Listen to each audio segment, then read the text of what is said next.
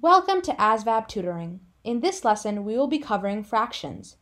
Over the course of this video, we will be going over fraction addition, fraction subtraction, fraction multiplication, fraction division, mixed numbers to improper fractions to mixed numbers, and simplifying fractions. Let's move on to adding fractions. In this example, we must add 1/3 plus 1/2. When we have two fractions that have two different denominators, we have to make them into the same denominator in order to add them up. So in order to do that, we must find the least common multiple of the two denominators. So when we multiply 3 times a number, we must get the same number as when we multiply 2 times the number. So in this case, the common multiple of 3 and 2 happens to be 6. So we have to make both of the denominators of these two fractions into 6. So when we have 1/3, we can actually multiply both the numerator and denominator by 2. And so when we do that, we get 2/6. And then for 1/2, if we want the denominator to be 6, we can multiply both the numerator and the denominator by 3. And then our fraction turns out to be 3/6. And now we have two equivalent fractions with the same denominators that we can add up. So 2/6 plus 3/6 ends up giving us 5/6. So it turns out that 1/2 plus 1/3 is 5/6. Now it's time for a practice problem. For this problem, please pause the video and try this on your own and see if you can get the same answer as I did. Let's learn how to turn mixed numbers into improper fractions. In this example, we are to turn 7 and 1/2 into an improper fraction. When we have a mixed number that we're wanting in improper fraction form, we must take the denominator and multiply it with the whole number, and then add that product to our numerator. So let's do this together. In this case, our denominator is 2, and we multiply it with our whole number, so 2 times 7, which gives us 14, and we take that product and we add that to our numerator. So our numerator is 1, so we take 14 and we add 1 to it to get 15. And so 15 becomes the numerator of our improper fraction, and the denominator for our improper fraction is the same as the denominator that we have in our fraction for the mixed number. So our final answer ends up being 15/2. So 15/2. In this next example, we are being told to convert 9 3/5 into an improper fraction. So in order to do this, we'll take our denominator once again and multiply it with the whole number, and whatever product we get, we'll add that to our numerator, which is 3.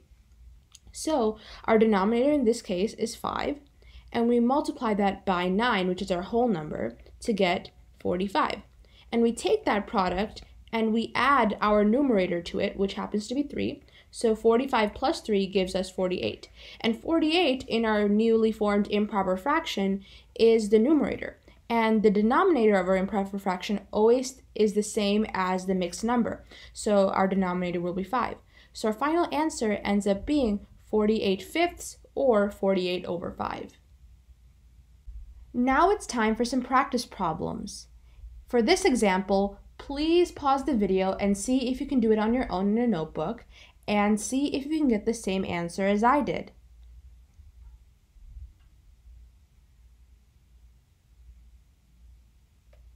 For this next practice problem, once again pause the video and do it on your own to see if you can get the correct answer. Let's learn how to turn improper fractions into mixed numbers. When we have an improper fraction where our numerator is greater than our denominator and we wanted to turn it into a mixed number, we do simple division and we take the remainder that we have and make that into the numerator of our fraction part. So let's do this together. So we have 29 and we're going to divide that by 5. And so 2, which is the first number of our dividend, is 2 less, so we have to take 29 and consider that instead. So the closest we can get to 29 is by multiplying 5 times 5 to get us 25. And we subtract the 2 to get 4. So 4 is our remainder. So our whole number is the 5 that we got in our quotient. Our numerator of our fraction part becomes 4, and the denominator is the same exact denominator as the one in the improper fraction, and it always will be. So our denominator for our fraction part is 5. And so our final answer ends up being 5 4/5. In this next example, we are being told to convert 79/8 into a mixed number. Again, we'll do simple division, and whatever remainder that we get out of that division problem, that will become the numerator of our fraction part. So let's get started. So when we divide 79 by 8, we can start by looking at the 7, which is the first digit of our dividend, and realize that it's too small, so there's no number that we can multiply by 8 to get close to 7. So we'll look at 79 instead, so the first and the second digit of the dividend together. So we know that 8 times 9 gets us 72, which is right about the closest that we can get to 79 without getting far beyond it. So when we do that and we subtract the two numbers, we end up getting 7. And so 7 is our remainder. And so 9 in our quotient becomes our whole part. The 7 in our remainder actually becomes the numerator of our fraction part, and the denominator is the same as the denominator of our improper fraction. So our final mixed number ends up being 9 7/8. Now it's time for some practice problems. For this problem, please pause the video and see if you can do it on your own and get the same answer as I did.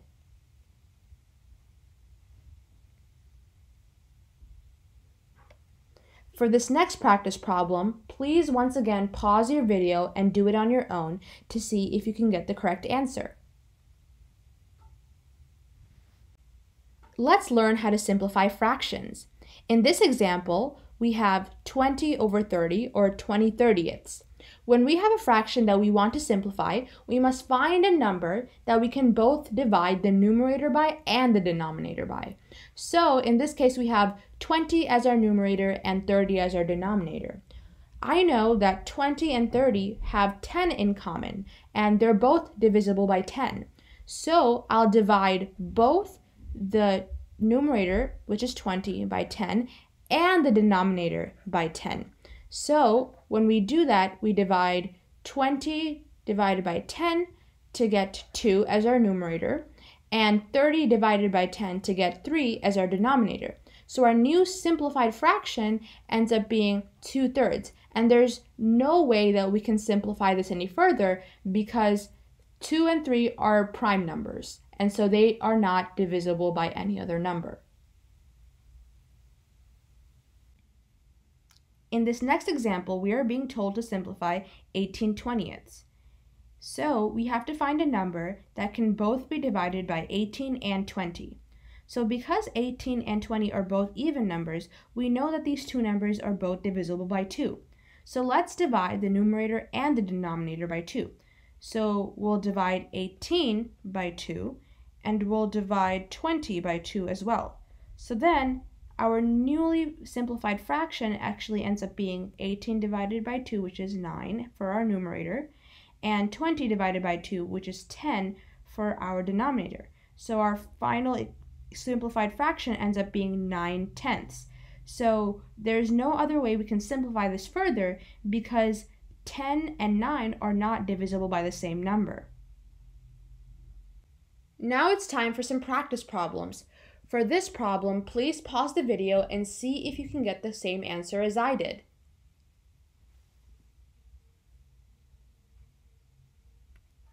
For this next problem, please once again pause the video and try to do it on your own and see if you can get the correct answer.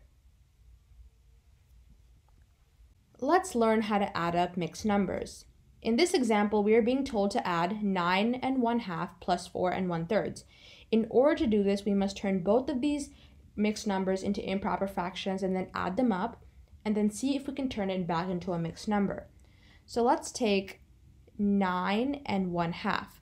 In order to turn this into an improper fraction, we multiply the denominator and the whole number, and then whatever we get, we add it to the numerator. So 2 times 9 gives us 18, and then 18 plus 1 gives us 19 as our numerator. And then our denominator stays the same, so it's a 2. So our new improper fraction ends up being 19/2, or 19/2.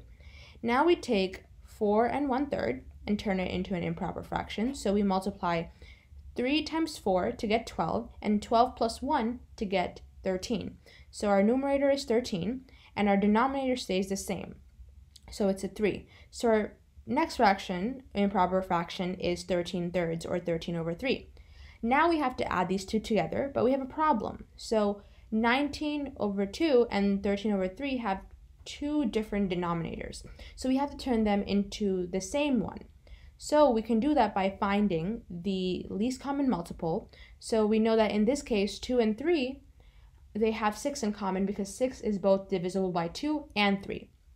So we can multiply both the top and bottom by a certain number to get a fraction that has the denominator of 6.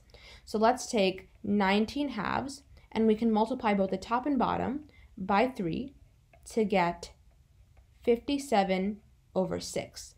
And then we can take 13/3 and multiply both the top and the bottom by 2 to get 26/6. And now we can add these two fractions together. So 57/6 plus 26/6 gives us 83/6. And so that's our improper fraction, which is the answer. However, we have to turn this into an mixed number, because whenever we have an improper fraction, the way to simplify it is to turn it into a mixed number. So again, we'll do long division. So we take 83, and what we can do is divide that by 6, and so we have 8. So we know that 6 times 1 gets us closest to 8, so we subtract the 2 to get 2, and then we bring down the remaining 3, and we know that 6 times 3 actually gets us closest to 23, because 6 times 3 gets us to 18. And we subtract the two numbers to get a remainder of 5. And so our remainder is 5. So our whole number for our newly found mixed number is 13. And the remainder, which is 5, becomes the numerator of our fraction part. And the denominator is, of course, 6. So our final answer ends up being 13 5/6. Now it's time for a practice problem. For this problem, please pause the video and try to do it on your own and see if you can get the same answer as I did.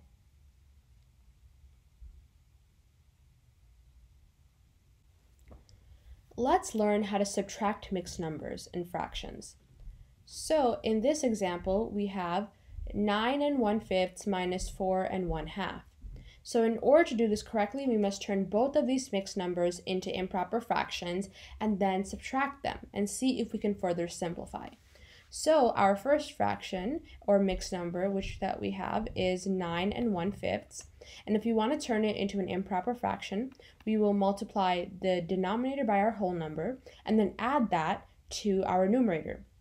So we have 5 times 9 to give us 45, and 45 plus 1 to give us 46. So that's our numerator, and our denominator remains the same. So our improper fraction ends up being 46/5. For our next mixed number, we have 4 1/2, and so we do the same thing. We multiply 2 times 4 to get 8, and 8 plus 1 to get 9. So our numerator ends up being 9, and our denominator stays the same, so it becomes a 2. So our newly formed improper fraction is 9/2.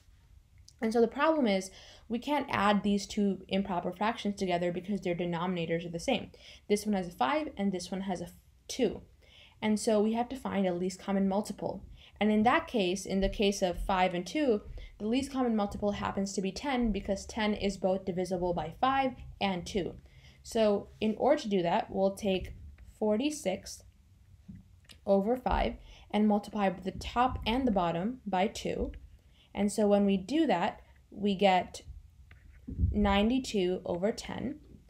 And then for our 9/2 that we have here, we can multiply the top and the bottom by 5 to get a fraction with the denominator of 10. So the top becomes a 45 and the bottom becomes a 10. So we have 45 tenths. And so now we can add these two improper fractions together. So when we add up 92 over 10 to 45 over 10, we end up getting 137 over 10. And so now, because this is an improper fraction, since our numerator is greater than our denominator, we must turn this into a mixed number. So we had to turn it back into a mixed number. So we'll do long division and then work our way from there. So we divide 137 by 10. And so we see that the first digit of our dividend, 137, is far too less than 10. So there's no number we can multiply by 10 to get close to 1. So we'll look at 13 instead, the second and the first digit combined. So we'll look at 13. And we know that 10 times 1 gets us 10, and that's the closest we can get to 13 without going far beyond it. And we subtract to get 3. And so now, because 3 is far less than 10, we actually bring down the 7. And so now we have 37. And we know that 10 times 3 gets us 30, and that's the closest we can get to 37. So we subtract the 2 to get 7. So our remainder for this entire problem is 7. And so for our quotient gives us the whole number. So we have 13 as our whole number. And then our remainder, as we can see here, is 7. So the numerator of our fraction part of the mixed number is 7, and the denominator remains a 10. So our final mixed number actually ends up being 13 and 7/10. Let's learn how to subtract fractions. So in this example, we are being told to subtract 9 minus 3 and 3/5. So we have a problem here because we have a whole number and a mixed number. So we have to turn our whole number into a fraction and our mixed number into an improper fraction. So let's do that. So we know that 9, because it's a whole number, always has a 1 underneath it. So our fraction will be 9 over 1. And so now we go on to the 3 and 3/5, and we have to turn it into an improper fraction. And to do that, we multiply our denominator by the whole number and then add that to the numerator. So we already know that our denominator will be 5. And so to get our numerator, we'll do that. So we multiply 5 times 3 to get 15, and 15 plus 3 to get 18. And so our numerator becomes 18. So now we have these two fractions. We have 9 over 1 and 18 over 5, or 18/5. And so we can't add these up because of the fact that the denominators of the two fractions are different. So we have to make them the same by finding the common multiple. And the common multiple of 1 and 5 is 5, because we can just multiply 1 times 5 to get that denominator. And so we don't have to do anything to our 18/5. We only have to change our 9 over 1. So when we try to turn that into a different denominator of 5, we can multiply the top and the bottom by 5. And so our new fraction actually ends up being 45/5. And so now we have these two fractions. We have 45/5 and 18/5. And all we have to do now is subtract these two together. So we have 45/5 minus 18/5. And that actually ends up giving us 27/5. And now we have our answer here, but the problem is that this is an improper fraction because our denominator is less than our numerator. And so we have to turn this into a mixed number. So we resort to, again, long division. So let's divide 27 by 5. And we know that the closest we can get to 27 is by multiplying 5 times 5 to get 25. And we subtract the 2 to get 2. And so we have a remainder of 2. So our whole number ends up being 5, which is in the quotient right here. And then for our fraction part, our numerator is our remainder. So the remainder is 2. And then the denominator is the same as our divisor, which is 5. So our new mixed number as the answer is 5 2/5. Now it's time for some practice problems. For this problem, please pause the video and try it on your own to see if you can get the same answer as I did.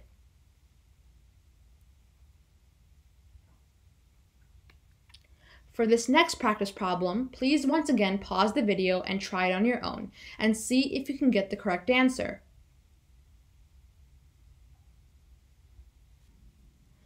Let's learn how to multiply fractions. When we have two fractions that we want to multiply together, we must multiply both the numerators together and the denominators together. So in this case, we have 3/5 times 1/2. And in order to do this correctly, we must multiply both the two numerators and the two denominators together. So our product will end up being, for our numerator, 3 times 1, which gives us 3. And then for our denominator, 5 times 2, which gives us 10. So our new product in the fraction is 3/10. This next example here, we have 3 1/5 times 35. And so we have a mixed number and a whole number that we must multiply together. And so in order to do this correctly, what we must do is turn 3 1/5, which is our mixed number, into an improper fraction, and our whole number, 35, into a fraction. So let's start with 3 1/5 and turn it into an improper fraction. So we do that by getting our numerator by multiplying 5 times 3 to get 15, and 15 plus 1 to get 16. And our denominator becomes 5 as well because it stays the same. So our new improper fraction is 16/5. And we know that 35 as a whole number always has a 1 underneath it. So it's 35 over 1. And now we have these two fractions, and when it comes to multiplication, we don't really have to worry about the denominator being the same. So all we will do is multiply 16/5 times 35 over 1. And when we multiply 16 times 35, which is our numerator, we will get 560. And then our denominator, which will be 5 times 1 to get us 5. And so now all we have to do is figure this out because this is an improper fraction. We have a numerator that is greater than our denominator. So we will work this through by using long division. So let's divide 560 by 5. And so when we do that, we have 5 times 1, which gives us 5. So we subtract the two numbers to get 0. We bring down the 6, which is the next digit of our dividend. And so we know that the closest we can get to 6 is by multiplying 5 by 1 again. And we get 5. And we subtract the 2 to get 1. And then we bring down that last 0 from our dividend to get 10. And we know that 5 times 2 gives us 10. And so 10 minus 10 gives us 0. So our remainder is 0. So it turns out that our final answer actually just ends up being a whole number. So our final answer ends up being 112. And there is no fraction involved because our remainder is 0.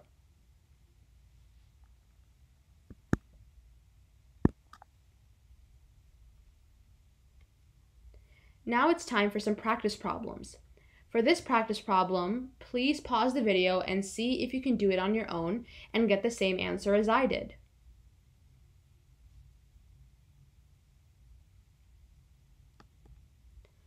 For this next practice problem, please once again pause your video and try to do it on your own, and then try to see if you can get the correct answer.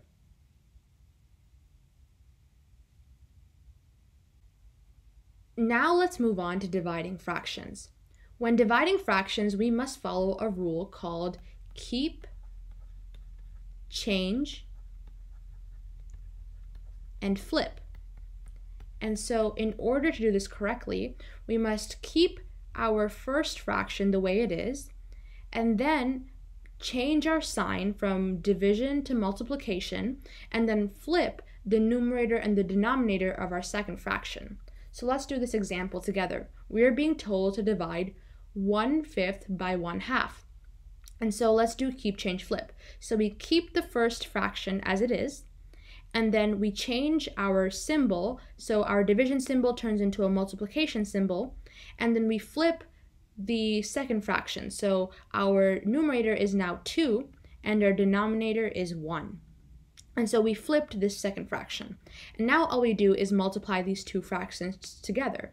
And so we multiply 1 times 2 to get 2 as our numerator, and then 5 times 1 to get 5 as our denominator. So our final answer ends up being 2/5 when we divide 1/5 by 1/2.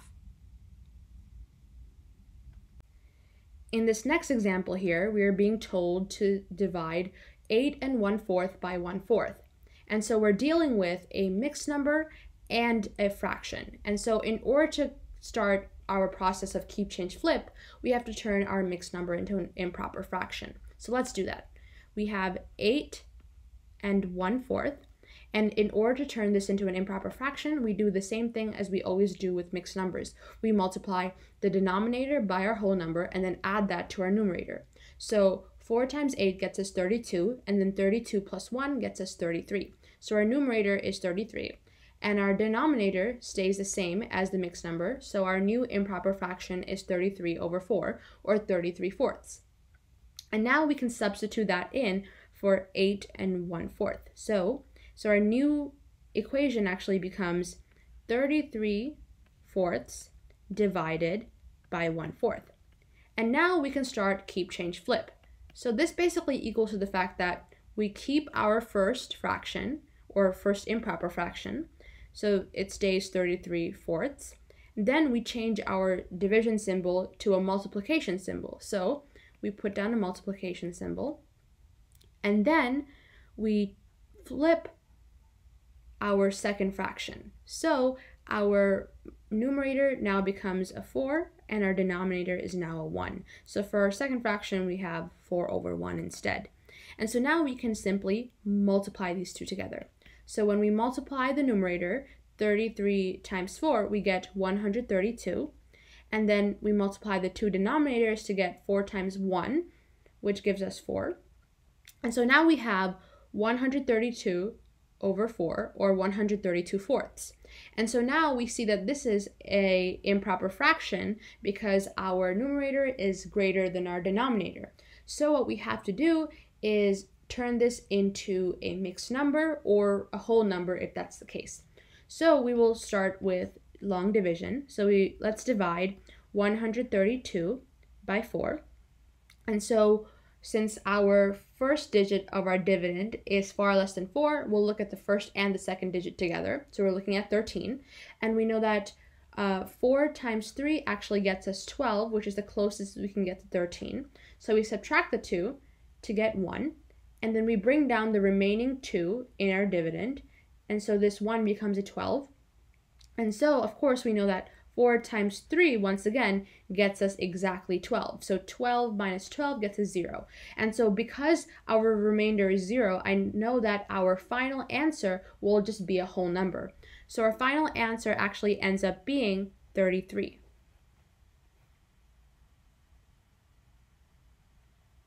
Now it's time for some practice problems. For this problem, please pause your video and see if you can do it on your own and get the correct answer.